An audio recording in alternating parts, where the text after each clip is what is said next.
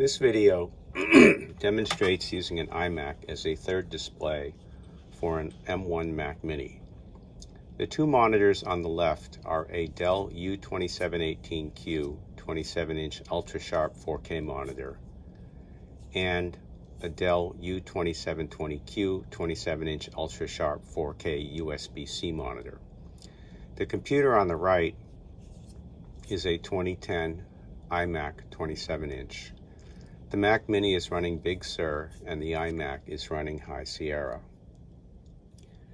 We run a program that can set up virtual monitors on the M1 Mini, and we'll create one with 2560 by 1440 resolution.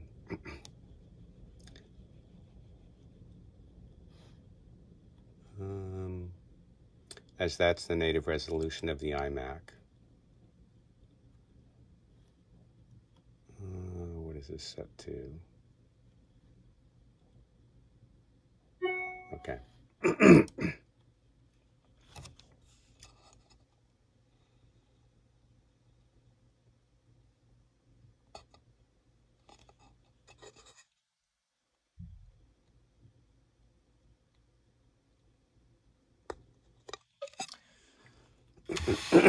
Next, we'll go over to the iMac, and I'm using a separate keyboard and mouse.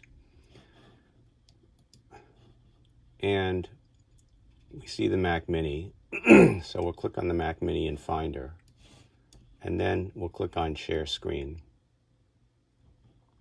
It asks me for my credentials to connect to the system, and then it pops up a third window. I will maximize this window, and now the iMac is a monitor for the Mac Mini. So I can move windows around from place to place. And there are even spaces on the iMac for screen sharing.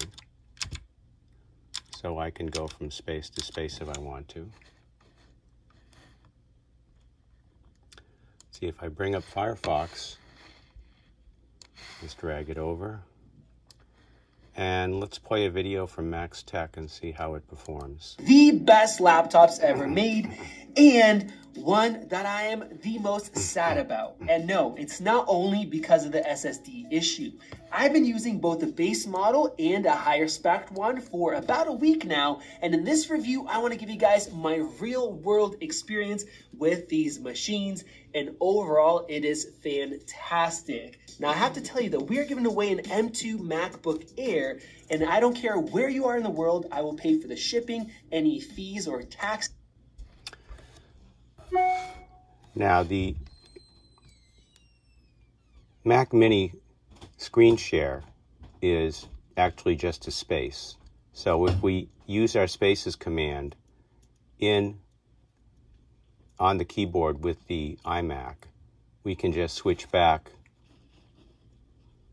to the 2010 iMac and then switch back as a monitor.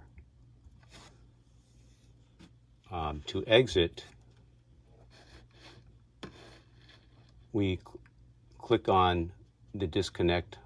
Well, there's a connection icon in the menu bar. We can just click on it and say disconnect, and it closes the screen sharing session. So,